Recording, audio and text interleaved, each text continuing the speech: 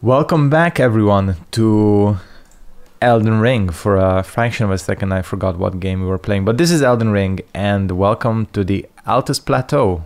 I came back here because, well, it's time to move forward with the game. We've defeated Radon, who was the third major obstacle. Actually, the last major obstacle, because we have 3 of the Great Runes. And that means we can move on forward ahead here in the Altus Plateau. Now this area is big. That's the only way I can describe this place. And there's a lot here, and I didn't mean to rock sling against that enemy, because that was a bit of a waste. So yeah, there's a lot to do here, and some of it I am going to be doing off screen to save time. This in particular, what I'm doing here is not important at all, but I don't think I've shown this part of the game or this part of this map. So we're gonna do it. So we have upgrade materials to collect. We have Ghost Gloveworth to get and some bosses to beat, but today we're just going to be focusing on getting the map and all the usual stuff, the administrative stuff, you know. It's a stone sword key. That's actually fairly worth it, since I just used 2 of them in the previous episode, going to a dungeon, which was good, but man, that boss was annoying. Hey, there's a pumpkin head there, which we're gonna promptly ignore. So yeah, obviously you can go up these stairs, take the difficult path, but why would you do that? Much better to go all the way around. Is that a merchant? Or is that a guy with a bow? I think that might be a guy with a bow, but... Bok. So he just shows up, right? He just shows up. Because I genuinely thought that... Well, not genuinely. I know he has a quest line in Rea Lucaria. So, what the fuck? It's totally a dude. Surprise! Yeah, enemies start having a bit more HP in this area.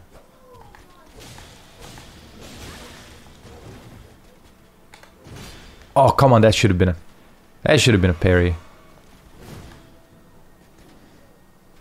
Go for it. No, don't shield bash me. I'm gonna get this. This fool's getting parried.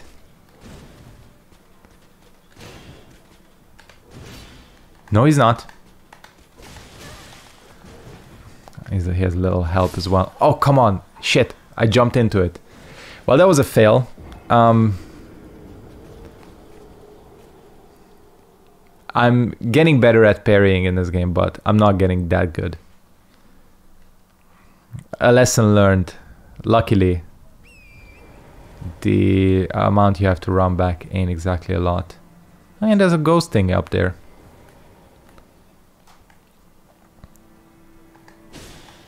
What? Oh, come on, fuck.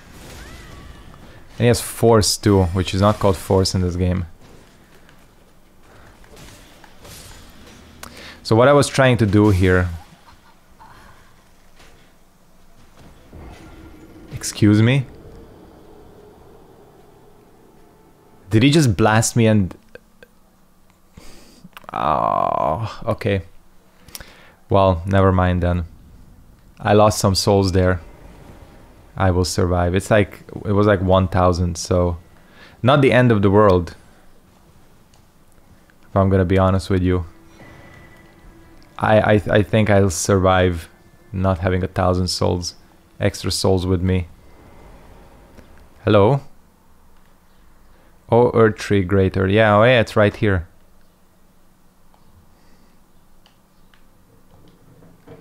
Alright. I mean, they're kind of all over the place, these ghost guys. So anyways, there is the map, which is our main goal. And I think what might be sort of good to do here, just thinking of what to tackle first, is Margit, right? The second Margit encounter. The good thing about that is I'm actually blind. The good thing about getting to Margit is he drops probably one of the most useful runes in the game, although he is kind of far away. There's the Godskin guy as well. We have a lot of options, so let's speed things along here and I'll decide on the way what I'll do. Shout out to the view here. I do really like the lighting in this area. I think they really nailed it. It has sort of a different atmosphere to some of the other areas in the game. Oh, with this sort of, it almost looks like the sun is constantly setting. Pretty cool. All right, we're gonna talk to the crone here, and she's gonna talk her shit. Oh yeah, let's stand in front of her. Let's do it.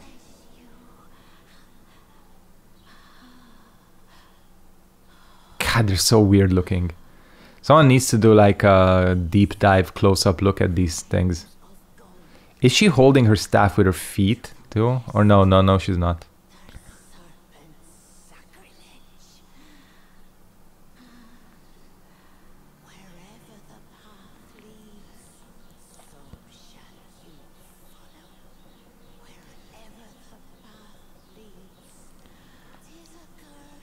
Yeah, cool. I mean, depending on how you do against these bosses, what she's saying is very, very true. So that bottom path here in the forest has some good bosses. It has the worm face, I think it's called. Which is okay. But I think let's try the Godskins. What do you sell? Stone sword keys, ancient dragon apostle cookbook, arrows. Why does he sell that? Imp shades contains information about what? It's just weird why he sells this. Is this like a unique armor? That's the only possibility. God, this area looks really good actually. I didn't know there was a fog version of the weather pattern. Anyways, we're trying the windmill village. The god scheme wasn't that difficult on my first run, but you know how it goes. We do have Magique, so I don't expect too much trouble. But you never know.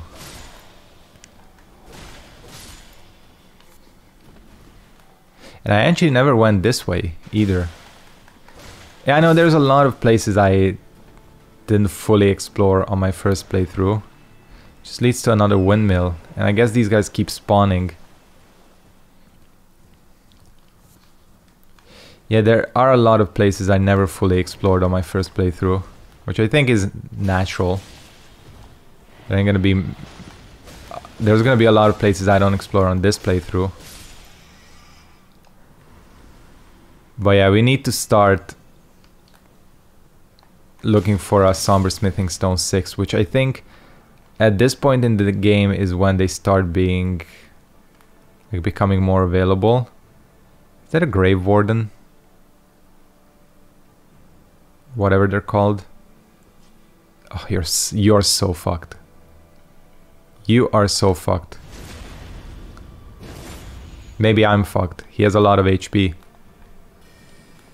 Oh, he's like a little magician. What? Hold on. Oh yeah?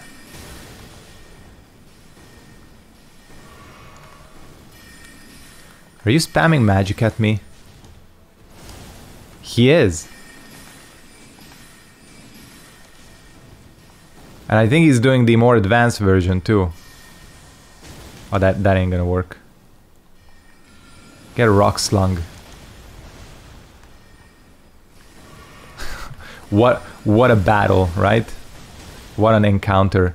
Truly elegant. Oh, don't let him blast me. Whoa, okay.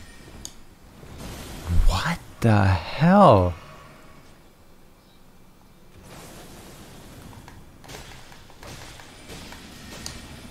He has a little hammer. It's like carrying greatsword. Please tell me you dropped something. Haima Glintstone Crown, Battle Mage Robe, Battle Mage Manchet. Whoa. I like legit did not know this was here. like actually didn't know. That's super cool. It's definitely a set I'm gonna check out, but man, that hammer spell better be available to you as well. Alright, who is this? Who? What? Is he praising the sun?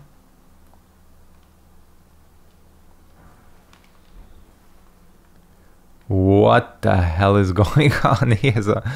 He's literally, well, first of all, nice speedo. And he's praising the sun.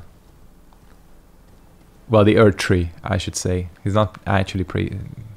You know what I mean. All these fools are really praising the sun. They can't even hide it. Alright, now that this battle mage thing was here, I'm definitely gonna take a look around. I mean, this is a named area too. So my instincts are telling me there's something here.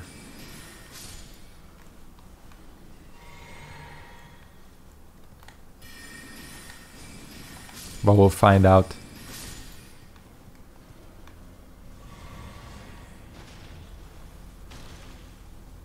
Hopefully it's more than just a giant rat. Hopefully. Can you go in the windmill? No, you can't.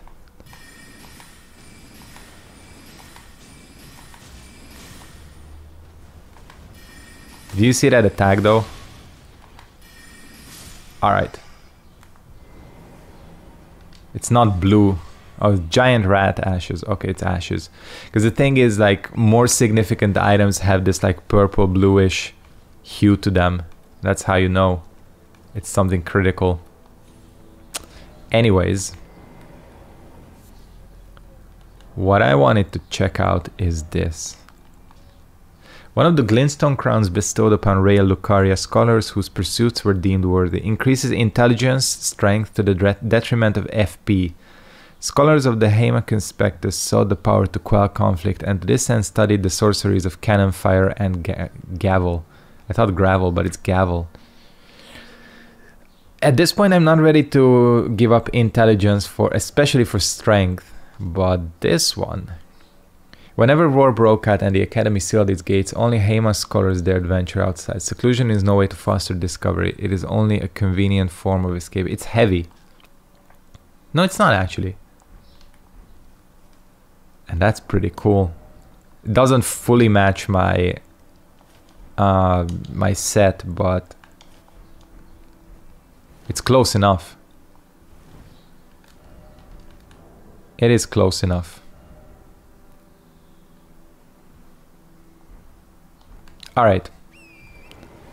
Let's go back to the actual goal that we're here for, which is the Godskin. Let's check out Mr. Godskin. But before we check out Mr. Godskin, there's some doing shit here.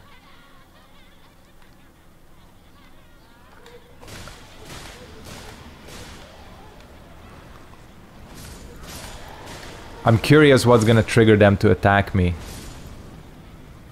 Nothing? Really?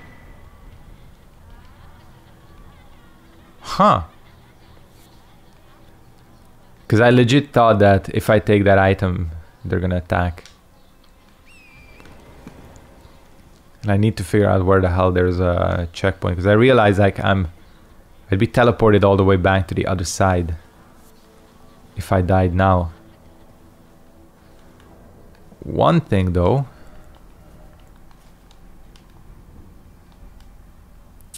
it's too blue, but it's cool. Like I don't mind it. It's a bit too blue in terms of the colors matching, but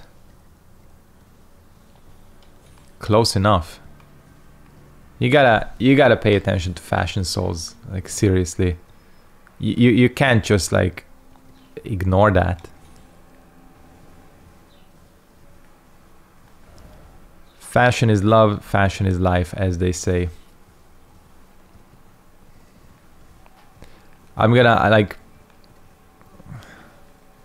I'll decide on it. I'm still not 100% sold.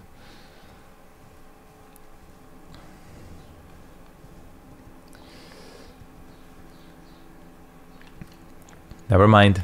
There's one right here. Yeah, that thing just is too blue. Obviously the helmet, like the helmet that goes with this thing would be the best choice, but anything that reduces strength, I mean reduces FP, is pretty detrimental to me currently. That doesn't actually look that good either, so never mind. Oh, and speaking of, I'm so stupid.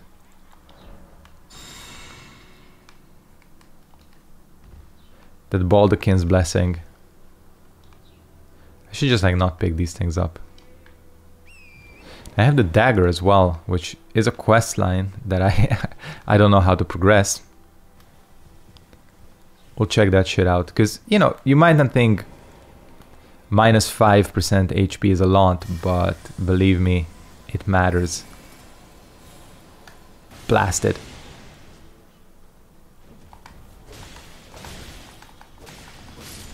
Got a lot of enemies like playing Sonic the Hedgehog in this game. Blasted.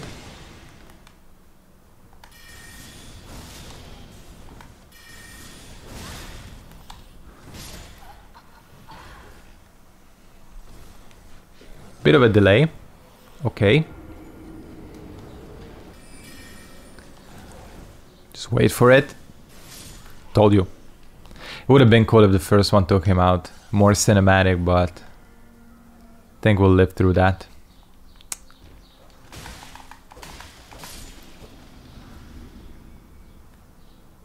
These raw meat dumplings, these I think increase your attack power, right? But you take more damage, something like that. It's not something that would be very useful for this character. But yeah, let me just check this thing out. That dagger piece. There it is. Dagger received from Fia, the deathbed companion. She wishes for it to be returned to its rightful owner. It was once a special weapon of gold and silver intertwined, but is now worn down and marred by black gash. Oh, so it doesn't give like any clues as to who the owner might be. Thanks, From.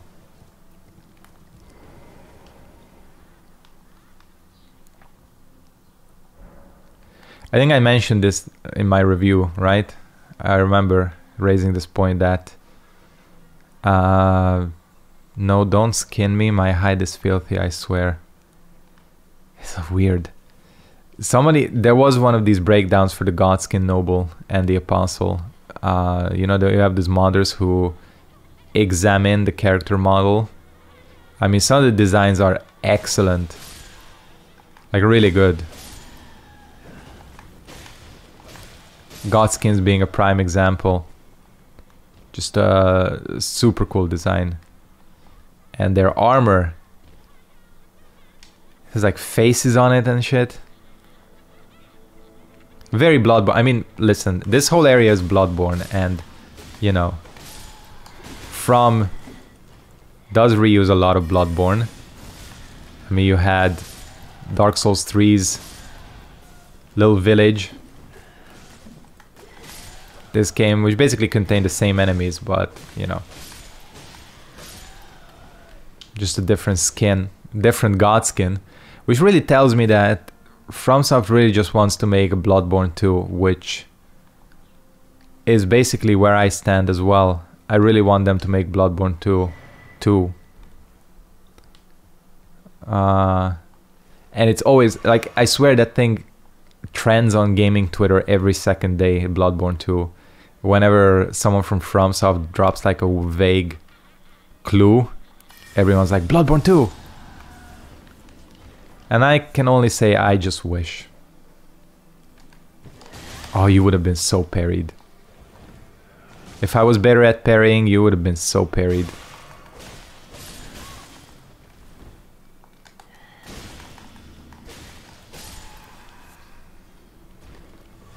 So yeah. Believe me, if Bloodborne 2 happens, I'll be the happiest camper around, because man, do I love me some Bloodborne. Speaking of, if you join tomorrow, from when this video goes up on Wednesday, 9 PM Central European Time, I will be playing Bloodborne on stream. Probably should have plugged this earlier, but I'll plug it now. 9 PM CET. You want to see some Bloodborne. Gonna do a Blood Tinge build, I think, which I don't think I've done, but I've done so many playthroughs that sometimes I have no idea what I have and haven't done.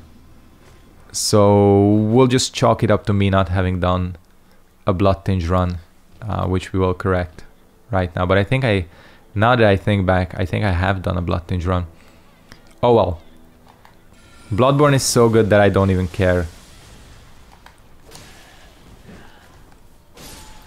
See, these guys are weaker to magic. Because the thing about the Rock Sling, I mentioned it before, right? That it does physical damage. Hence why it's so effective. Is there no... Isn't there supposed to be a side of grace here somewhere? Oh no, you just have a stake of Marika. Fuck. A stake of Marika that's like suspiciously close to the boss sometimes. It's like, oh, he almost aggroes on you right away.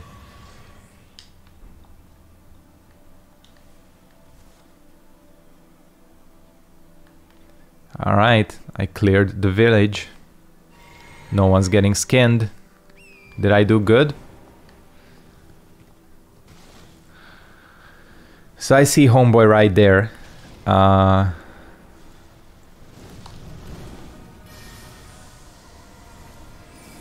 Eat shit, bitch. How's your dodging ability? Apparently not so good. Neither is mine.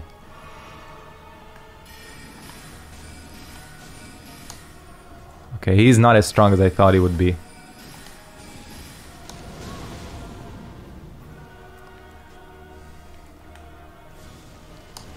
Because I think you can just bait this out. His ranged attack, and I'm already out of magique. I want to give this guy a shot. These guys need to prove their worth. So these are the Greatshield Hollows. They're not hollows, but I call them Greatshield Hollows. Alright, Darth Maul, chill out. And what these guys are good at is drawing insane amounts of aggro from enemies. That's sort of their main purpose.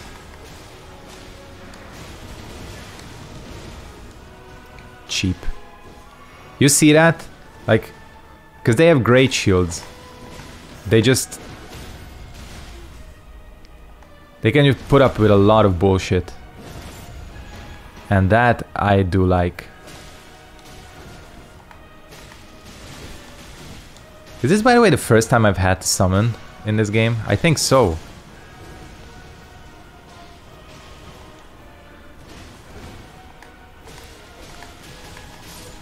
Yeah, these things are broken. These things are actually broken. I've heard about it, that the Greatshield soldiers are extremely, extremely powerful. And I think that's very true. I mean, obviously this doesn't work for every boss, but for a lot of bosses, they can just soak up so much damage that it's a little bit insane. All right, we need to level up. Let's try shooting for that 30 vigor eventually, because boy, are we gonna need it at this point in the game. And yeah, that was the God skin. Easy money. Let's go back. And head towards Mr. Margit.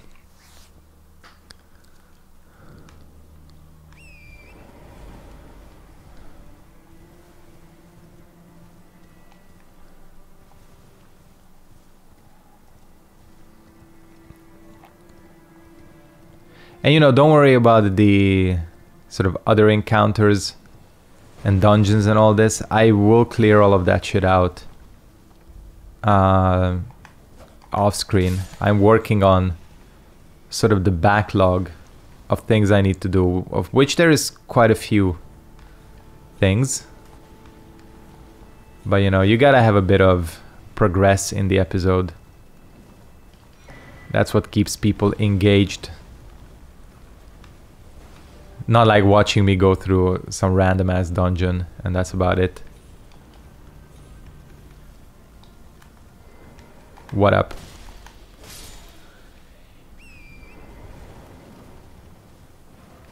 I actually never went to that tower, did I? We can take a little detour.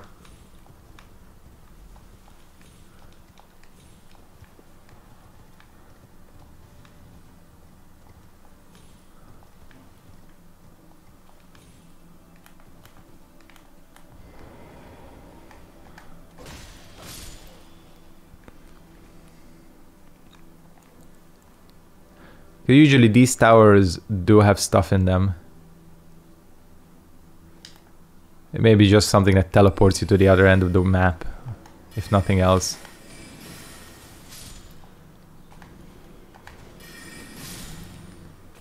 What the hell? Why did you jump? That was cute. Highway lookout tower. Told you. It's a marked point.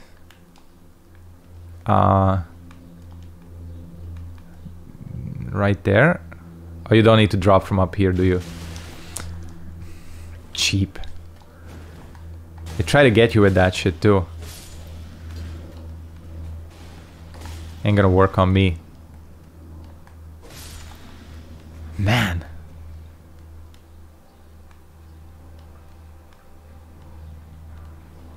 That would be just purposefully annoy you, because all that would happen is you would get pushed off. And the salt levels would just rise, nothing else.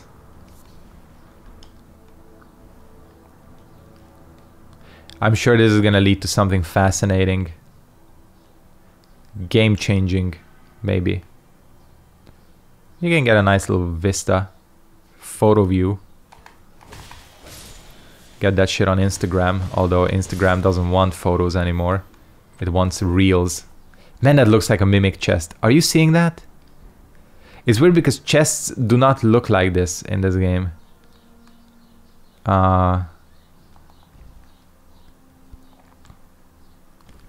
Man, wouldn't it be great if there was a single mimic chest in this entire game? That would be quite spicy. Nothing, and there's no other mimics, just a single one on a pretty important item, and it just fucks you.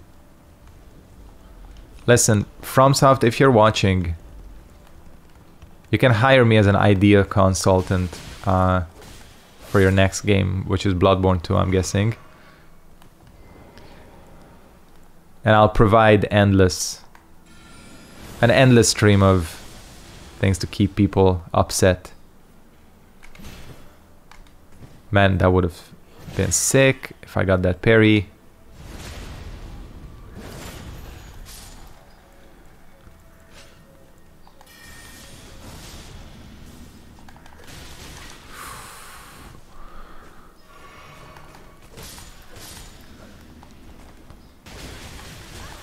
Why are these guys dealing so much damage? Alright. I mean, I know why, because I'm weak as hell, but... Come, just let me parry one of them. Thank you. 907. The critical multiplier in this game is... kind of nuts, not gonna lie. Like... Obviously in other games... like... daggers and shit have higher critical multipliers, but in this game just everything does, apparently. If you think about the backstab did like 500 and this did 904, so just think about that. Melina, Melina, Melina.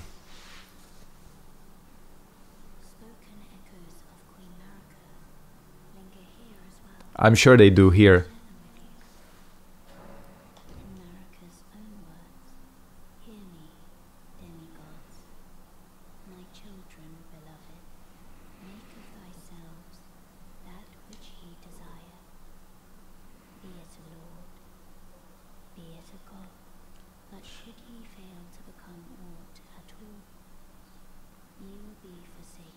See how nice Marika was.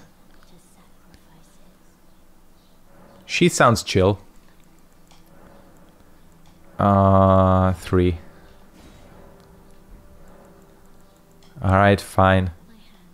Can't level up either, can I? Nope. Alright, Melina, I don't think you've managed to level me up a single time throughout this entire game. And that's not a euphemism. It's actually like that.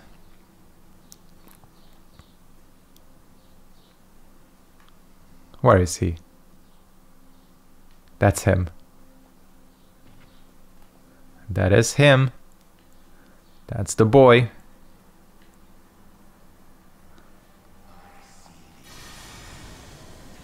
Oh man, do I have a surprise for you. Bayonetta style. You have a lot of HP.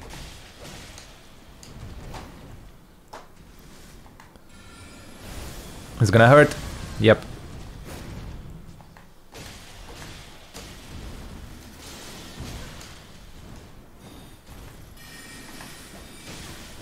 I should have rearranged my spells. Or my flasks. Got him.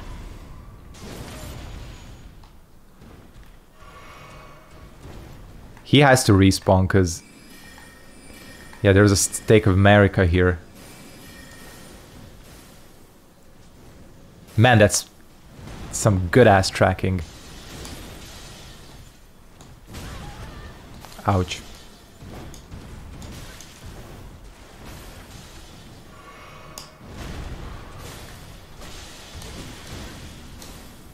I still like this boss a lot. For some reason, I've seen people bitch about this boss a lot more. And my opinion is always like, out of all the Elden Ring bosses, this guy is like the least offensive. And apparently his AI just crapped out or something, because what the hell? That was really strange. He like actually, what, did he run out of MP or something? Very strange. But man, does he give a good item. This thing. Let's replace... man, I have some like shitty, what you call it, medallions or talismans. Well, that was Margit's second encounter. Even easier than the first, and the first one wasn't that difficult either. I honestly couldn't tell you what happened at the end, but I'll take it. I'll take it without any questions. Alright, so what's gonna happen right here, boys, is I'm gonna go ahead and wrap up this episode here, and I'm gonna do some stuff off screen. I have quite a lot of things to clear out. By the way, I didn't mention this, I did this off screen. This minor earth tree, got some spells, not spells, physics out of it. None of them are useful. So I'll clear a couple of things out which are needed, and yeah, we'll continue on in the Altus Plateau in the next episode and towards... I'm guessing we're going towards the capital, but I realized that there's quite a lot to clear out as well. Nokron, actual like Siofria, Riverwell. We'll see, we'll see. For now, I'll wrap it up here. Thank you guys very much for watching. Hope you enjoyed and catch you next time. Peace out and goodbye.